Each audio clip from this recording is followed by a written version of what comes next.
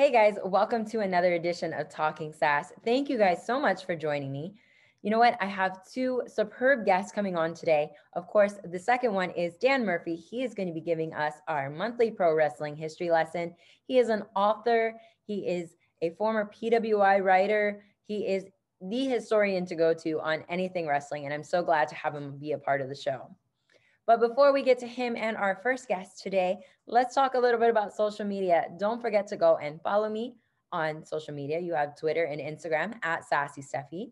If you feel like supporting the show, make sure you go to patreon.com/Sassy Steffi. Lots of amazing content that comes out there weekly that is exclusive to my Patreon members only. And tiers start at only $2 a month. So go subscribe today.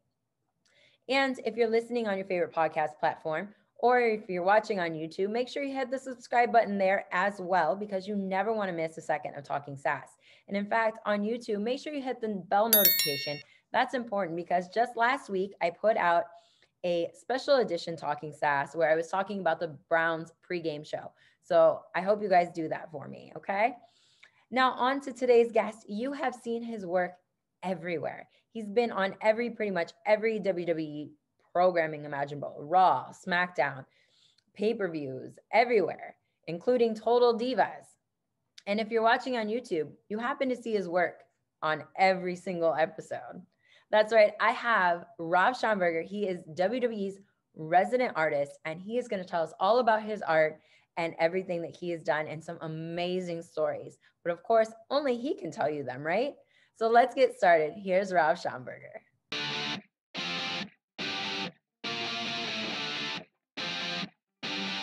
Hey guys, what's up? It is Talking Sass, and I am sitting here talking to WWE's resident artist, Rob Schamberger. Rob, how's it going? I'm great. Thanks for having me on. Oh, definitely. Thank you for taking time out of your vacation to come on the show, because I know you're busy still working. I see a lot of artistic stuff there behind you.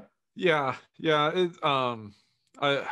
What's behind me is done for the moment, and I'm taking time off until about January 4th, handling social and that stuff, but otherwise kicking back and breathing for a while.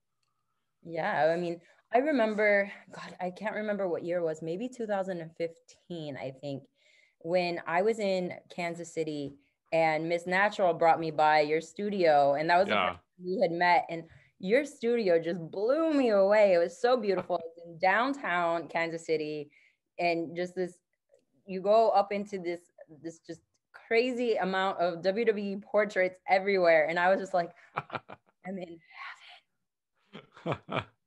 Yeah, that was 2 studios ago, but yeah, I loved that place. I didn't really want to leave, but they turned it into an Airbnb. Oh, what a bummer. Yeah. So now we got a house, and I took over the attic, and like when it's nice out, we have a sunroom, and I'll work out of there, which is gorgeous. Yeah. But yeah, I miss that place too. Oh, it was beautiful. And that was so fun. I was glad that Miss Natural was like, hey, we're gonna go see a friend of mine. And I'm just like tagging along. I'm like, sure, no problem. And then we end up and I was like, why didn't you tell me? This is awesome. She's wild. Oh, but she's I miss Yeah. her. I don't think I've even seen her since then. We just had different schedules and everything going on, and Right. crazy. So being home with COVID and everything, obviously you said you work now in your attic, and when it's nice out, you're working out on the sun in the sunroom. What has it been like? I mean, has your job as an artist slowed down, or are you still keeping consistent? Um, I'm not on the road with WWE, of course. I would do about a show a month or so, about average on that. So obviously, I'm not doing that right now, which gives me more time to work. I'm still doing 6 days plus a week, Mhm. but uh, if anything, it's giving me more time to work on the art itself, which I kind of enjoy. Like, and the whole making of the art thing, that hasn't changed at all. And my online sales are up, so I'm busier on that front. It's just shuffling things around. Oh, that's great that at least you're, able to keep going. And like, I know with COVID, a lot of people don't want to go out. You don't have to go anywhere unless you're Right. I guess paint supplies or something like that. But I mean, even now you can have them shipped to your house, I'm I sure. do. The less interaction with people right now is probably the better. Yeah, I'm a hermit crab anyway. My former studio mate actually jokes that I've been training for social distancing for about 18 years. Uh, it's just pretty accurate. But see, you're such a personable person. So, I mean, I find that hard to believe. I mean, obviously, I've only met you a handful of times. I've seen you at a couple of WrestleManias, at the Access, where you're painting these just beautiful, usually, how many hours do you put in on WrestleMania weekend? I know it's like Oh, a day's worth. I don't know, 500. I I try to take the mindset that I'm going to work as hard as the WWE staffers that are in the area where I am. And if anyone knows, those people don't sleep. So that means I don't either. Because they're all trying to match Vince's schedule, which, he famously sleeps like 3 to 5 hours a night. So the rest of us do that too, at least during WrestleMania. Well, I've been a part of WrestleMania weekends, obviously not with the WWE part of it. Well, at least not professionally with the WWE part of it.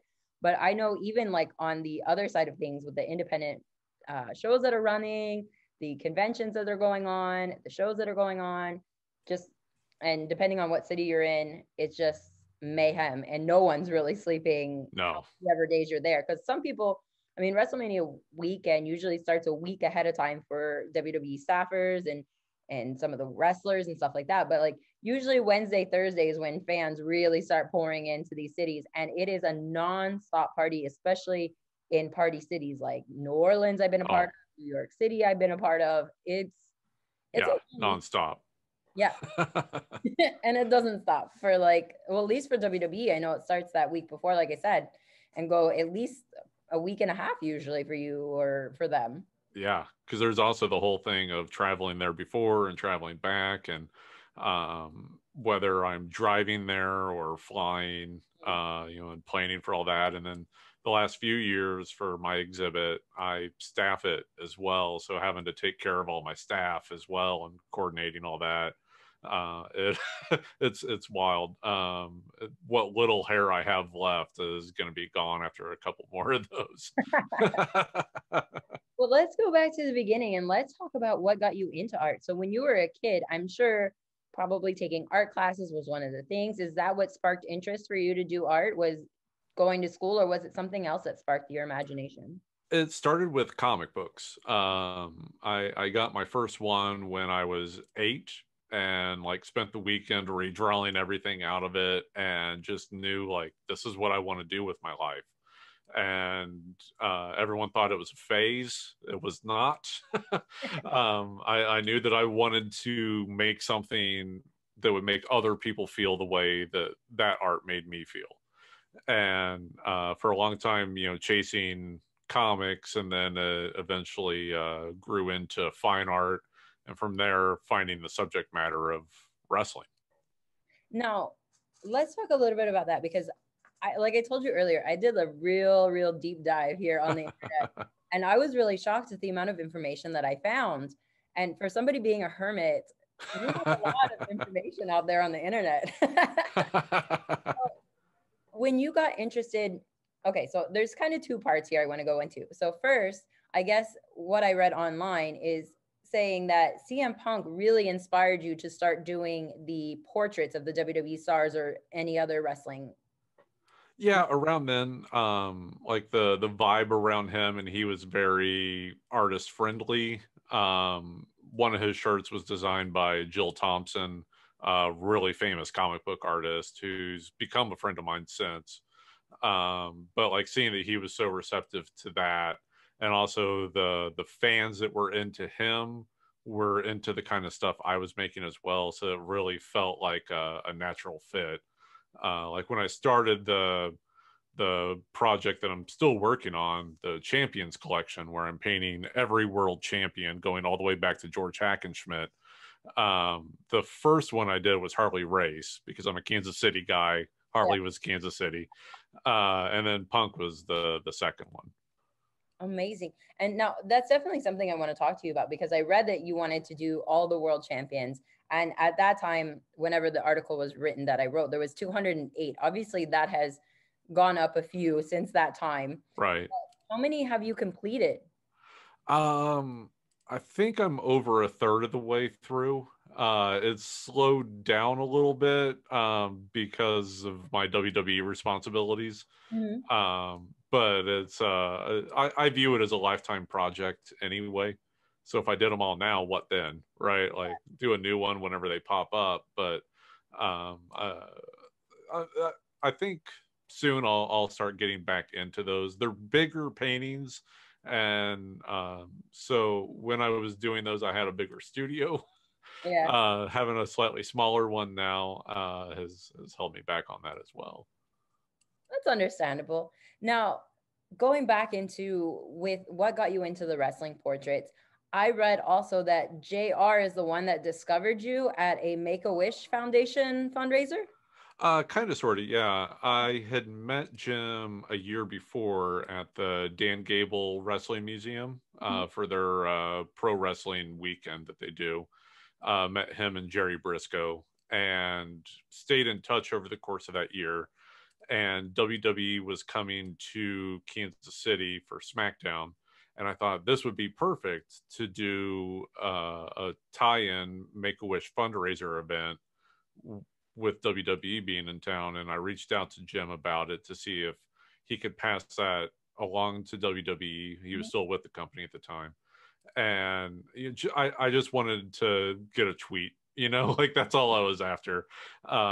And Jim went the extra step without me saying anything and called Triple H's office and was like, hey, we need to be working with this guy. And Triple H's right hand, a guy named Ben Brown that does all the archive. Like anytime you see the tours of the warehouse, that's Ben. Okay. Um, he had been familiar with my work. We'd met at the CAC that year, and he's like, "Oh yeah, Rob's great." And so they call me and they're like, "Hey, we're gonna help you out with this." And Triple H tweeted out about it. It was great, but they're like, "We also want to work with you." And we had a department head meeting about all the ways that we can work with you. And here's a multi-year plan we have. Are you interested? Wow. I'm like, yes, I am. Send me the details and I'll get back to you. And they've been fantastic to work with. It's mostly the people on the WWE shop side, but also over the years become friendly with pretty much everyone in the company. Like Vince has one of my paintings hanging up in his conference room now. It's wild. Yeah, I was gonna say, because I read also your paintings are in private collections. They're at WWE headquarters. When you watched WrestleMania this year, you saw all your paintings in the PC Center. You have one up, or maybe multiple, at the National Wrestling Hall of Fame with Dan Gable Museum. You've been in commercials. You've had your paintings featured on toys, collectibles. You do artistry for posters for movies. I mean, your artwork is everywhere. And even Talking Sass, your own sample of your work on display at all times. Yes, ma'am. It's crazy. WWE has opened up so many opportunities for me, through everyone they work with and the audience that they have, the super passionate wrestling fans. It's just completely changed my life in a purely positive way. It's Mhm. wonderful. That's amazing, because like I said, this photo actually somebody got for me. I think it was my birthday or something, and they sent it to me, and I was just like, "Oh my god, this is amazing!" If Miss Natural would have told me when we were gonna hang out that we were going to be going to see you, I would have brought that with me. So Oh. that could have been something personally by you, because I mean, it's always been one of my, obviously I'm a huge Sensational Sherry fan, and that's always been like one of my prized possessions that I have, because one of the things with your art that I find is you don't like, it's the essence of the person. Like when I see Sensational Sherry in this picture, I feel how she was, and like that attitude and just the look on her Excellent. face and everything. And like, I love that. And that's how I feel with all of your artwork. Like I can feel the way that person is portraying their body in that particular artwork that you did. Thank you. That means a lot. One, because I like you personally, but two, that is exactly what I'm after with the art. Like when I started with this, it was because I realized no one else was doing serious fine art of pro wrestling. Like if there was, it was making fun of it, Mhm. and or it was ironic, and I didn't want that. I wanted art that made me feel the way uh, that it is to watch the shows, to be there live and watch these amazing athletes. And so with every piece, it's not just about making it look like them, it's about getting that feeling across. That energy is 100% what I'm after. So hearing you say that unprompted is awesome. Thank you. No problem. I mean, that's honestly how I feel. I mean, like I said, just this sensational Sherry. And I mean, I think when I wrestled, I tried to portray her as well with like this attitude. And like I said, just looking at this picture, you can see the attitude that she had, and it's amazing. Like I don't know how Thank else you. to explain it. And like for that to be what you actually want to come off, I think that's fantastic that, your work does that the way that you want it to. Awesome. Awesome. Thank you. So more that I want to talk, what is your actual process? Like, how do you sit down and determine which wrestler you're going to work on and what the theme is going to be around that photo or that painting, actually? It's a matter of who I haven't painted in a while, or if it's someone that I have never painted, that's getting attention. I It's difficult because this is the sole way that I make my money. Mm-hmm. It's and like I'm not on WWE salary. I don't have a guarantee. Right. It's by what sells, and I get a percentage, and that's it. And so sometimes I do have to make the decision of like, okay, there's someone new, but they haven't really connected with the audience in a big way yet. Mm-hmm. So I could do one of them, or I could do a new one of Asuka and make sure I'm paying my rent that week. You Yeah. know, those kind of factors go into it, of course, but also um, sometimes I'll put people in that fit it in because I'm passionate as well about what they're doing, and I want to help them. Give them another tool that they can use. Um, and then I watch the shows the way that fans do. I want to get that same sort of energy, uh, so that I can then convey that in the painting, like we were talking about. Mm-hmm. And then I'll play around with just like, okay, sometimes I'll also look at, is there a way I want to do a painting that I haven't in a while that would work with a certain subject matter, and I'll pick someone that way. Like the way that I do a Bray Wyatt painting is completely different from the way that I do a John Cena one. Makes Uh, sense. yeah. Like I say with that, if I'm going to do an Undertaker painting, it's the same way that if you were to do a Batman drawing, you can do whatever. Mm-hmm. But if I'm going to do a John Cena, it's the same way that I would do a Superman, right? Like you do that person. Yeah. Although even now with John, like I can push it a little bit in different directions just because he's become that living pop culture person. Yeah. He's really expanded his repertoire in the last like 10 years for sure. Oh yeah, and just even recently that Funhouse match at WrestleMania, like that opened up a lot of possibilities for me. Like I'm watching that, like okay, one, I really enjoy this, and two, wow, a lot of new possibilities here. Yeah, you could that match for like even for me, like I sat back watching this going, this is fantastic. Like it's basically giving you the John Cena that everybody's always asked for that WWE never wanted to give you. Yeah, but it was also like an art house short film. It was wonderful. It's cool. That well, speaking of who gives you like the most like when you think about creating something, who is the person that you just get like this creative flow going and it's unlimited at that point? Is there anybody specific? The general answer is anyone that already has an over the top persona. Mm-hmm. Um, then like it's okay for me to push it even more. But the one person that I probably am the most inspired creatively, that fits that bill as well, as Asuka. I feel like I can do my very best work with her, and no matter how far and crazy I push it, it still is very natural to her. And then she's just so wonderful to work with too. Yeah, Asuka. Oscar, that's great. Now, you also do your YouTube series, Canvas to Canvas, and you have done so many artworks there. How is that also doing your show? It because you're featuring all these WWE wrestlers. It's a YouTube show. How does that work for you? Like, can you feature other people on there, like your other paintings and your other artistic works? Well, that show is on WWE's YouTube channel. Mhm. So it needs to be whoever is under their umbrella and good graces and Legends contract or whatever. And, same thing with the music that's used on there. But that's like another one of those awesome things about working with WWE is they just give me that slot. I shoot, direct, edit the whole thing and just submit it to them and they put it up. And I can probably count on one hand the number of times where they've come back and just said, like, hey, can you tweak this thing? And it's normally like a music cue. Like they're like, okay, you used Edge's old song, can you use his new song instead? That kind of thing. And yeah, I don't know that they've ever rejected one.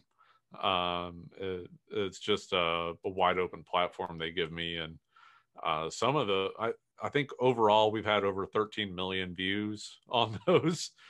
Sometimes these numbers are just staggering, and it's a much younger audience Mhm. too.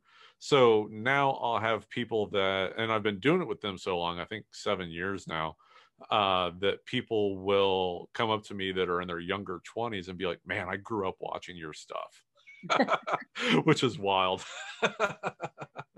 Or the best ones are the ones where they say, like, I got into doing art because of watching your show. And like I get that from people all around the world, which is tremendous. Like, most people can't name a lot of artists. Like most lay people, if you say, like, name an artist, they're probably going to say one of the Ninja Turtles, Picasso, and Bob Ross. Yeah. Yeah. uh and now it's me too. Yeah, of There's course. I know you, of course. now there's, yeah, millions of people that, because they're into wrestling, they find my stuff, and it opens up all new doorways for them. Well, when you say that people are inspired by your art, what kind of advice would you give to an artist, whether they want to pursue wrestling portraits or just another version of art for themselves? The main thing there, and I guess it's like all around life advice, which is do it all the time. And every time that you do a new piece of art, it's informed by everything that you did before, everything that you learned from every other thing that you've done before that. What went right, what went wrong, what happened accidentally that you can replicate in a different way. And it's not about like making the one perfect piece of art. It's about learning from everything you've done before so that the next thing that you do is that much better. That's beautiful. And like you said, that could go for advice for anything, really. Yeah. That's great. My niece is actually she's huge into anime, and in probably the last 2 or 3 years, which she's 14 now, she's been doing her own anime and Oh, like wonderful. her like grow and stuff. Like last year for Christmas, she actually painted a my husband as a Super Saiyan. Oh, cool. Gave it to him for Christmas, and it's so cool. Like I have it in my bedroom. Like there's not a lot of things like I display in my bedroom, like artwork, like personal artwork. So like for her, I'm like, this is amazing. This has got to be in our bedroom because she did such a phenomenal job, and she keeps growing as an artist. So Oh, like, that's super cool. when we have this up on YouTube, I'm definitely going to be like, make sure you go and check this out. She's not big into wrestling. Her brothers are, but she definitely loves art. So I'm going to have her. Awesome. Maybe I'll have her even contact you because I think you'd Please. be awesome. Any young artists out there that want to reach out, I'm here. I love passing along anything I've learned, because people did that for me, and I Mhm. know how much it meant to me. So, I recognize the position I'm in now, and being able to do that for others for sure. Awesome. So now with Canvas to Canvas, you obviously say is on WWE's network, not the network, but the YouTube channel. And you've also been on like a plethora of their programming. I mean, like you said, you've gone to a couple, like you used to when shows were traveling, obviously. Once a month, you would be at one of the shows.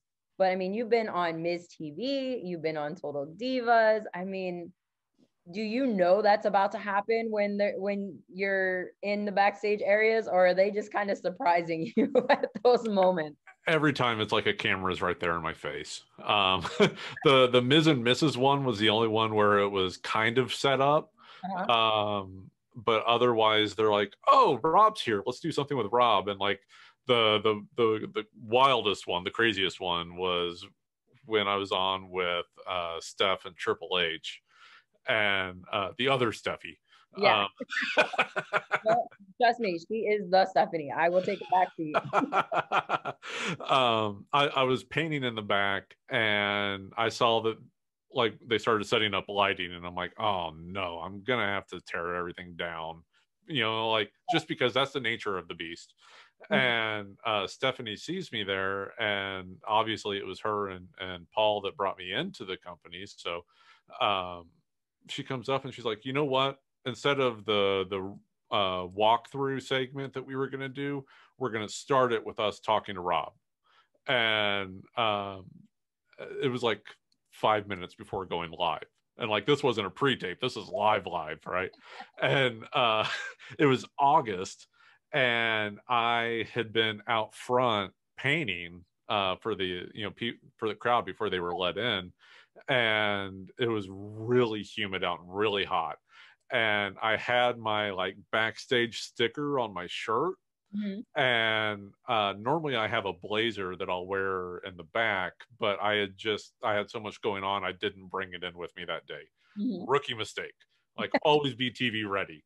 And this is how I learned it, because right before the camera turned on, she said, oh, take that sticker off, because they're worried about people duplicating them, right?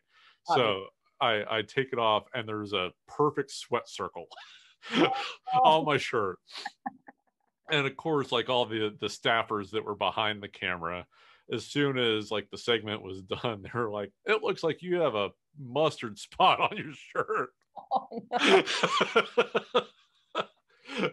but but like that speaks to Steph and Triple H so much, that like they changed that right at the last minute, literal last minute.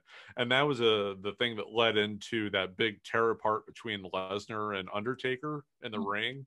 And it was here in Kansas City, so my wife and my mom were there in the front row and got to like see it up on the screen. It was tremendous. Well, I'm sure that your family, just like anytime that you're going to be at a WWE event, or I mean, I met your wife at some of the WrestleManias that we have seen each other at. I'm sure that they still probably like every time you're on the TV, they're probably just like takes their breath away because it's so cool just to see their husband or their son, up on the TV screen doing what. Yeah, my at that specific one, my wife was like screaming as loud as she could, "That's my husband!" And the people next to her were like, "Cool." But it is cool. Like Yeah, I think what you do, I mean, you do something not a lot of people in their life can say, that they do a job that they love, that they're passionate about, and get paid to be a part of what they love. Like, yeah, not only do you love to paint and be an artist, but you love the WWE and you love professional wrestling. So to do that and be able to make a living, I mean, that's got to feel good in the soul. it does. And the no one had done it before me. Mm-hmm. That like the strength of my work, which, boy, I look at the stuff that I was doing 7, 8 years ago when I was getting my foot in the door. I'm like, wow, like I feel like I'm only doing the good stuff now, but that's every artist, right? Like, yeah, I'm sure if you look at your early matches versus your later ones, but you're like, I kept getting booked somehow. That's how. Some of the And I also learned early on to not correct people when they say that they like something. Like, however people connect with the art, that's wonderful. yeah. Um, but yes, it is humbling. and there was an access where it was, I think the first time where I was inside of access instead of out in the hallway. Like I paid my dues. I was literally set up out in the hallway Yeah, for I several years. New York in the hallway. Yeah. But it was the first time I was inside, and like when they opened the doors to access, it's a madhouse. It's like a zombie movie, people just running everywhere. And I had just stepped away to the restroom and was walking back right when they opened the doors. And someone pushed me to the side, didn't see me, and I hear them yell, "Get out of the way. I got to get to Rob's booth before he sells out." Realize it was you. Well, yeah, then I walked up and took his money. Uh, but that was like the moment where it really felt real to me. That's fantastic. And what a funny story that the person that was moving you out of the way was Yeah. going to your booth to buy before you sold out of any of the prints that they were looking to get. Yeah. it's I don't take any of this for granted. And like around town, when I was still living downtown, Mhm. there'd be times that I'd be just, walking over to get a burrito across the street, and someone stopped, like screeched on their brakes in the intersection, rolled down their window, and I'm like, oh, what's happening? And the guy just points and says, "I love your art," and kept driving. That's gonna be like the best feeling though. Like And it was someone I had no idea who it was. It was a total stranger, and they just recognized me on the street. And that happens every now and then. Like I'll be checking out at Target, and like someone will like look at the name on my card and then look up at me like, it's him. Or I had a few weeks ago like broke our poop scoop on our for our litter box and went to the pet store to get another one, and the guy was like, "Wait, you're that like wrestling art guy, right?" I'm like, "Yeah." And he's like, "I love your stuff." I'm like, "Great. Where do you have your pooper scoopers at?" have you any like besides obviously the few stories that you told here, do you have any like crazy stories, like anything that's just like completely like whack of people that you've met? um, well, I mean, that I can say publicly. I mean, this is pro wrestling. Only me and you, right? um, well, okay, here's a fun one. I was at a house show backstage, and when I'm working backstage is to get like print signed that we then sell on the WWE auction site.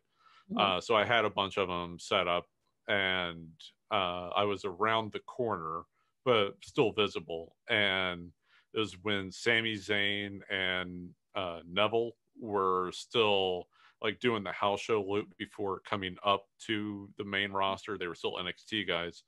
They come in, and I had been told they would be there, so I had prints ready for them.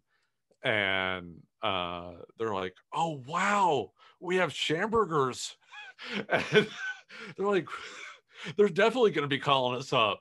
And like that was like an internal thing. Like getting something from me is like right up there as like one of the real things for them in turn. Oh, that's Uh, a fantastic story. yeah, yeah. Of course, after that, they totally no sold it around me. Like they couldn't. Sure, they were embarrassed that they acted like fans in front of me. No, I could understand that excitement because I mean you're busting your ass trying to get onto the main roster, especially if you're an NXT talent, and you're just hoping that somebody takes you know is acknowledging the hard work that you put in, and then you're doing the house show loop, and then you come and you see that you have art of them, which of course is ultimately flattering anyway. But then you're like, oh wait, maybe okay, I'm on the house shows, I got this going on. I must be doing something right. So I think Right. that would be like the best feeling for them too, you know? Yeah. And several of the people that we've become like actual friends with, my wife and I, notably Charlotte and Natalia. Natty is every bit as wonderful as people tell you. She is just tremendous, like to the point that when our cat passed away a couple years ago, she texted Katie and I to say like, pass along her condolences. Like she's that level of a good person. She is because I've met her, gosh, a good amount of times too. and she's just the ultimate sweetest person in the world. Like what you see is what you get with Natty, and it's Yeah. amazing because that's not a lot of people that you see on TV, unfortunately. No, it's not. But with her, yeah, the very first time I was backstage, and the WWE staffers, it didn't have a clue who I was, didn't care. I was the latest guy they had to babysit, and they were like, very much like kid gloves on with me around the talent. And like Natty pushes the guy out of the way. She's like, Rob, it's so nice to finally meet you. Like, gives me a hug, talks about where she had gotten an Owen Hart painting from me, like where she had it hanging up in her house. It showed me a picture of that. She's like, and let's take a picture together so that I can put you out on Twitter. And then the first time she met Katie, like they had communicated on social for a few years. Mm. But Katie was with me at a Hall of Fame. We were in the back working there, and I was, Katie was real nervous. Like everyone's around us, the McMahons are there, Arnold Schwarzenegger was there. It was nuts. And but like Katie was the most nervous to meet Natty, and I was taking her up to meet Natty, who was inducting Medusa that year, and she was just splendid the way that she was looking. Like she said that like they actually had to like sew her into the dress, but she like pushes right past me and gives Katie the big hug. She's like, Katie, it is so nice to finally meet you. And like Katie just fell apart. Yeah. Yeah, the most wonderful. Yeah, when I met Natalia, it was actually well, side note this story. We were going to the gym, my husband and I, and it was the day Monday Night Raw was in Montreal. And he was like, get up, we gotta go to the gym. I'm like, it's like 7 a.m.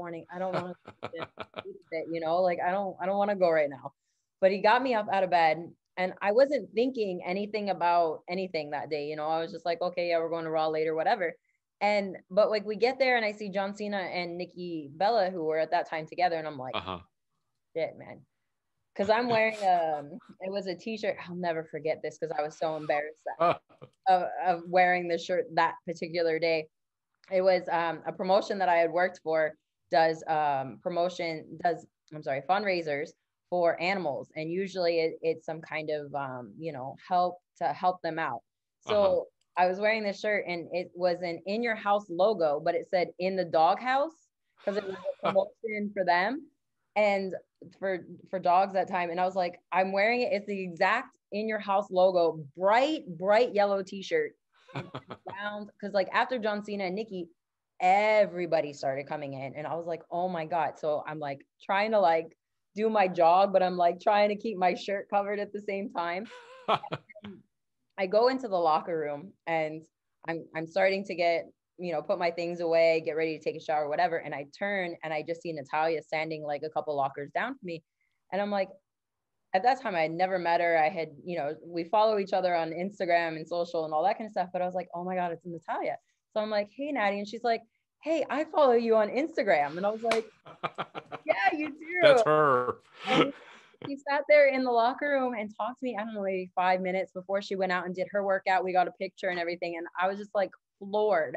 And then every time I've seen her since, she's just been an absolute doll. Like remembers you. Yes. Gives you, like you said, the biggest hugs. She is a sweetheart. Love Natalia. 100% the greatest. And people don't realize like one, just how good she is. But like everything she does behind the scenes too. Like she's helping out so many of the younger talent. Because she's a wrestling genius and just grew up in it. She's forgotten more than most of us will ever know. Yeah. And like at house shows, sometimes she's even helping the girls do their makeup. I mean, she's the best. Yeah, obviously if you watch Total Divas, you might hear a few negative things about her, but I mean, but yeah. when you meet her in person, I don't know anybody that could tell you a negative thing about Natty. And there's a few people like that in the business, Yeah, but not many. She stands out. Yeah, definitely. Yeah. And you said that she had purchased an Owen Hart painting from you prior.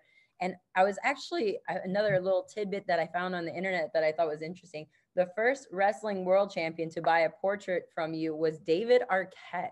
Yeah. How did that happen? Like, what was that? I think I had tagged him on Twitter that I was working on this project, Mhm. and it was the Kickstarter I was doing to start off the Champions collection, and he like retweeted it, and he's like, and when you do mine, I'm buying it. And so of course, I did that real soon, and we still haven't ever like met in person. It's like come real close. Like there was a Mania week where we were supposed to meet up, but like we said, that's crazy. Yeah. But when I sent the painting to him, it was in a bigger box at the time, and I didn't have all my shipping materials that I have now, so it was like whatever big box I could find. And his assistant was like, it was like, I think for car parts maybe. And so I get a call from his assistant that was like, yeah, we received your car parts and we didn't order any. And I'm like, what? And he's like, I work for an actor, a very famous one, and you sent a muffler and we didn't order it, we don't want it. Like, what are you talking about? Like, who do you work for? What's the name? He's like, David Arquette. I'm like, oh, that's his painting he requested from me. That was just the box. Like, you didn't open it? He's like, no. But last I heard, he's got it hanging up in his living room. That's amazing. Yeah. He's one of those champions. I mean, you of course everybody back when he won the championship was like, what is going on? Right. But I mean, he has grown so much within the wrestling business. I mean, just the last couple of years, he did that tour. He was, doing the independents. I mean, he's really passionate about wrestling. Yeah. Yeah. And like you even hear the stories when he was doing the brief run with WCW, he was like picking up the bar tab for everyone. And that crew back then, Oh, Ric Flair was there, man. Uh, for David, especially at that point in his career, that was dropping the bucket. That was yeah. nothing for him. I've heard like the money that he made from that run in WCW, he donated to Kurt Hennig's family. Oh, He I didn't didn't even know take that. it. Yeah, like quality dude. That's amazing. I haven't yet met him, but I mean, he's on my bucket list of people that I just want to sit and talk to and pick his brain just of everything he's ever done. Yeah, I mean, I'm also a huge Scream fanatic. I don't like a lot of horror movies, but I do love Scream. right. Yeah, he's great in those. Yeah, definitely. So, I mean, out of everything that you've done, who is the favoritist? Favoritist isn't really what. Who is your most favorite painting that you've done? Maybe not necessarily your favorite person, but the favorite painting that you've done. Yeah. The one that'll probably always be the dearest to my heart is a piece that I did of Ultimate Warrior with Connor the Crusher. Oh, And it was when they announced that Connor was getting the first Warrior Award. I reached out to WWE and was like, "Hey, can I do this painting and surprise the family with it backstage? Like, I'm not. I just want this genuine human moment, right?" And because I had become friendly with Steve, Connor's father, over that year, and I had hand painted Warrior's coat that he wore in his final appearance. mm-hmm. Um, so it was very meaningful to me to just do this thing for this family.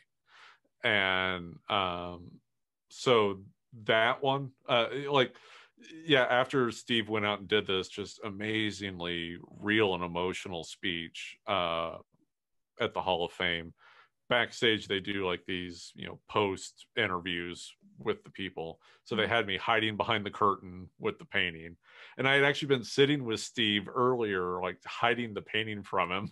to, he's like, oh, you're here, and like I was helping put him at ease because he's just a civilian, Yeah. and again, Schwarzenegger was there. It was a big thing. So I come out, give the painting to him and Jackson, Connor's little brother, and we just talk and have this very real moment. And the lights are on, the cameras there. I didn't care, right? I was there for the family. Right. So they turn off the lights, and standing there are Vince, Steph, and Triple H. And like Steph, of course, being who she is, gives me a big hug. Triple H shakes my hand, and Vince gave me a nod. And that's the only in-person interaction I've had with Vince, and that's enough. Um, I've been told he likes the stuff. That's good enough. Yeah. And otherwise, when I'm at shows, I don't want to interrupt him or anything. He's making his art, Yeah. so I stay out of the way. But in that moment, like, I'm glad I didn't know they were there, Oh yeah, that because was I would have been in my head. amazing. Yeah. Instead, I got to just focus on the family and do the special thing for them that I know Steve still has that painting in his bedroom, and I don't think I'll ever do anything that'll mean more to me on a personal level than that one. I think that's just beautiful. And I'm sure that Steve I'm sure he was in absolute tears at that moment, because I can only imagine the feelings of being at the Hall of Fame and accepting an award on behalf of his son. And then you, a personal friend of his, coming out and giving him this, well, not coming out on stage, but being there backstage to hand him this personalized, painting that you had done. I'm sure that the emotions were just running crazy at that moment. Yeah. Yeah, my wife like totally messed up her makeup. She was crying so hard, and then she was embarrassed that, like, again, like, because she sees those three are standing there watching, but Mhm. also like this whole thing, and she's like, "Oh God, Rob, don't introduce me to them right now," you know. But that's so beautiful. Like I said, like to have that moment to be able to share, especially with somebody that you had gotten to know over the past year, like you said. I mean, Yeah. that definitely, even while you were telling that story, I was like, don't cry, don't cry. Like, I cry at everything, and my husband will tell everybody that. Yeah, again, that was one of those moments where it was all like, okay, this is why I'm here doing this. Mhm. And I, have done other things like this that don't make it on camera, that people will never see the paintings except for the families for who it matters. And yeah, I love that part of the job. Yeah, I can only imagine. Like if I had a form of art that inspired other people, and something happens and I could make that family happy, or contribute in some way to ease their pain that they're Yeah, going through, that would be amazing. it's the purest part of what I do. That's beautiful. So, but I mean, also something else that I researched about you that I found interesting is you are the the Mother Teresa Award. Your art is, can you explain that? Because like I was trying to read up on it and I wasn't understanding all of it, but I mean, we're talking about good deeds and obviously Mother Teresa. Yeah, I don't know how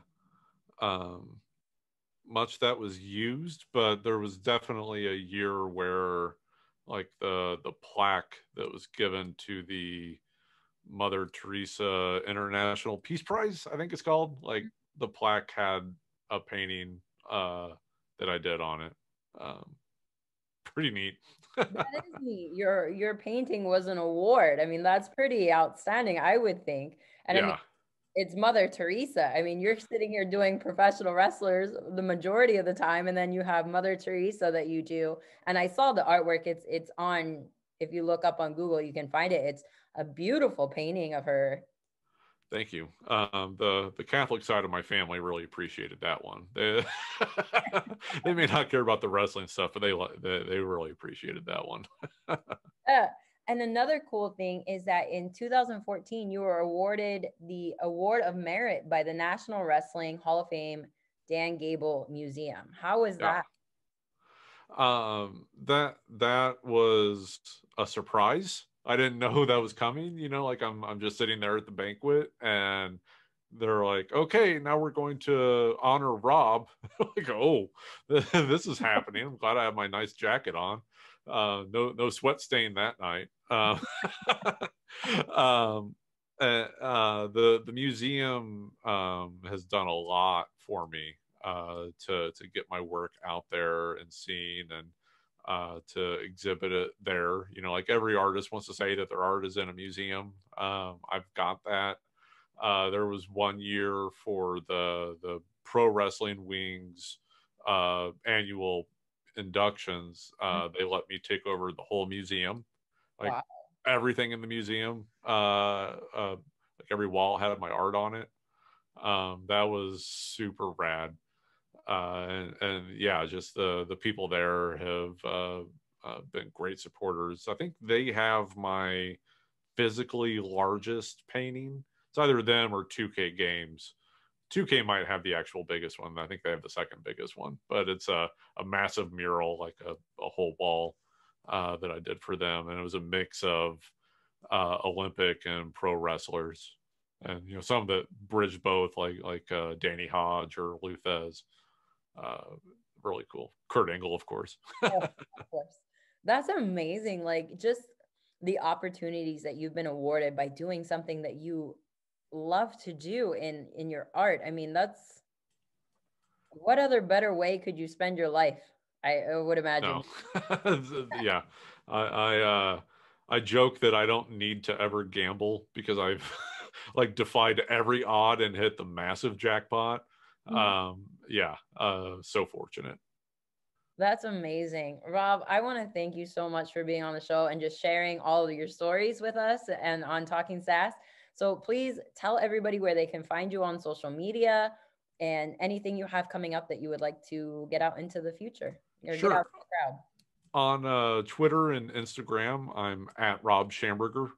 And my website is schambergerlabs.com. I have all of my WWE artwork available there. Over 360 prints, over 200 original paintings, all fully licensed with WWE. And WWE Shop, WWE Auction. WWE Shop, of course, has both the prints and T-shirts with the art on it. And Canvas to Canvas every now Monday morning on WWE's YouTube channel. I joke that I'm the Bob Ross of pro wrestling, but with less hair. But you can see how I make the paintings and what my thoughts are going into each one. And coming up, mostly keeping things going with Schamberger Labs. I've got new art that is available every week there, and as I gear up towards what phase 2 will be, I'll leave that secret hanging there. Awesome. Yeah, because I know you recently teased on social media that you had a secret coming up, but I didn't find out what that secret is yet. So I'm Not yet. It'll be revealed in March. in March. Oh, that's Yeah, still some time away though. it is. That's okay. It'll Leave. be 2021 time instead of 2020 time. I think time will be a little bit more normal next year. I'm hoping. Anyway, Rob, you have been a delight. Thank you so much for being a part of Talking Sass, and we'll see you guys next time. Thank you. Once again, it is time for the one and only pro wrestling historian and author, Dan Murphy, to give us our monthly history lesson in pro wrestling. Hey, Dan. Hey, Steph. It's very glad to be here. I was just noticing I've got the inadvertent Cleveland Browns colors going on, so that fits in with your whole motif here. So I'm very glad that I could accommodate that way. So thank you for having me. Oh, always. You're such a delight to have on the show. Okay, thank you. You're All right.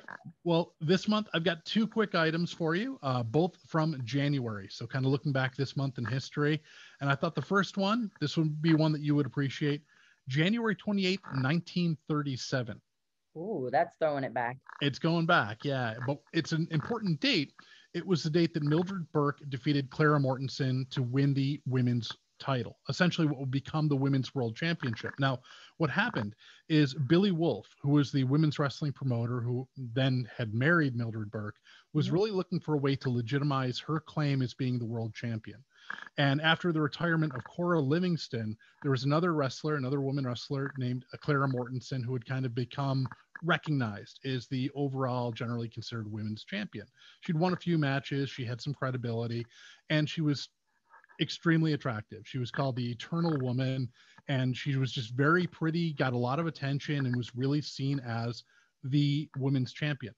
Billy Wolf contacted her, had Mildred Burke already, and contacted a promoter out in Alabama, said, listen, I think this match can draw. I think that if you put Mildred against Clara, it's going to be the biggest house that you've seen all year. And if it's not, you don't have to pay them. So the promoter said, okay, let's do this. And it ended up being the biggest house of the year. So this match went on tour, went on the circuit.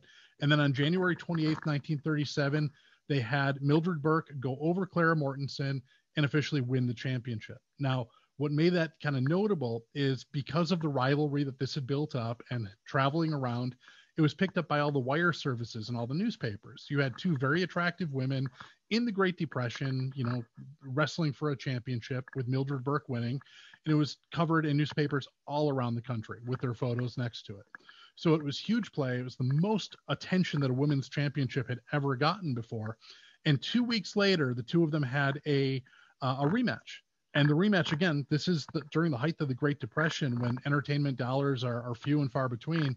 They had a turnaway crowd, 2,500 people, and then another 500 people turned away at the door, which for a women's match, a women's championship match, was absolutely unheard of. But it really shows how big the star power was of Mildred Burke. And Mildred Burke would really be, along with Moolah, the two most influential and important women wrestlers of the first half of the 20th century. So she had her first step to becoming the overall women's champion and really getting national acclaim on January 28th, 1937. And I think that's important too, because I don't know if people who don't know a lot about women's wrestling would even know of Mildred Burke. I mean, of course, Moolah is the one that everybody recognizes, and then probably Mae Young as, you know, two of the oldest pioneers in women's professional wrestling. So to come out and talk about Mildred Burke, I think that's amazing, because like I said, I don't think a lot of people would really recognize that name at all. Mildred Burke through the 30s and 40s and 50s was far more famous and far more well-known than the fabulous Moolah. Moolah has the benefit of her relationship with McMahon's and into all the way up to the Attitude Era, obviously, when she was on TV every week, so she's more well-known. But during the time, Mildred Burke was a absolute superstar, a celebrity of the first class. And she really did a huge deal to put pro wrestling, women's pro wrestling, on the map. More so, really, than Moolah did. Oh, I 100% agree. It's just like you said, because she has that notoriety and everything with the McMahons. Obviously, the mainstream wrestling fan would know more of her than maybe even ever hearing of Mildred Burke.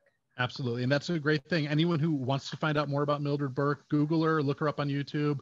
She was extremely ahead of her time, in fantastic shape, and really an underrated and under-known wrestler that every wrestling fan should know. I agree. And the second item, it's a lot more recent. So I thought one older item, one newer item, goes back to January 24th, 1999. Okay. So do you think, any ideas, any guesses to put you on the spot? Oh, well, 99 would be the end of WCW. No, Attitude Era, obviously, but... Attitude Era and Royal Rumble. Right. And that would be the 1999 Royal Rumble, where the 30th participant was Chyna. Chyna made history as the first woman to compete at a WWE Royal Rumble. She had the number 30 spot. She'd won it 2 weeks earlier in a Battle Royal, a Corporation versus DX Royal Rumble style match. She won that by eliminating Vince McMahon. She got the 30th spot in the Rumble, came in to a huge pop, huge ovation.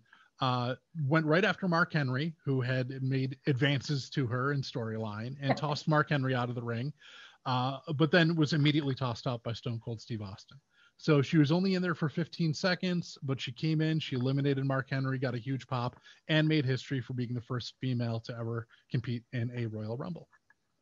Chyna, when I met her, it was at a convention. I think it was in Pennsylvania. I'm not sure, but like the sweetest soul in the world. And like, I just wish I could have met her more in her prime, because that woman was an icon within wrestling. And I hope one day WWE can put her in the Hall of Fame.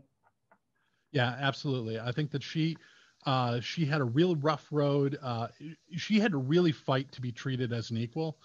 Everyone talks about the women's revolution and everything else, and how hard the women had to struggle in 2015, 2016, 2017 to be treated, as credible athletes and so on. But imagine 20 years earlier, China was doing the same thing and trying to compete alongside and with the guys. And that was during a mentality where no guy was going to sell for a woman at all. And China still managed to get over and make it look fairly credible. Oh, she was magnificent. Like, I loved watching her back in the day, and to see her transformation from being Shawn Michaels and Triple H's basically bodyguard to becoming this badass woman with inside the ring that was battling the men. It was amazing. Yeah. Yeah, absolutely. And seeing her throw Mark Henry out of the ring in the Rumble, that was, one of the highlights, I think, for her. That's got to be up there on the top moments of China's history in the WWE ever. I mean, the first woman in the Royal Rumble, of course. That's it. All right, Dan, I appreciate it so much. I love these history lessons. And I'm glad you do. Yeah, and remember... Oh, yes, of course. I'll just say, if you want to read more, you can always read my book, Sisterhood of the Squared Circle, The Complete History of Women's Pro Wrestling. And there's also, it's not a wrestling thing, but my novel that just came out recently. It's available on Amazon, The Thing in the River. Feel free to check it out. If you like what you heard, you want to hear more, check them out, and you'll be glad that you did. Absolutely. Those are both available on Amazon or at your local bookstore. Well, is The Thing in the Water available in bookstores yet? That is only on Amazon. I'm trying to make that an Amazon exclusive. Okay. But the Sisterhood of the Squared Circle is available anywhere that you can find books. All right. Fantastic. Thank you again, Dan Murphy, for the history lesson of the month. And I can't wait to see what you have for February. Sounds good. Happy New Year, Steph. Same to you, Dan. Thanks.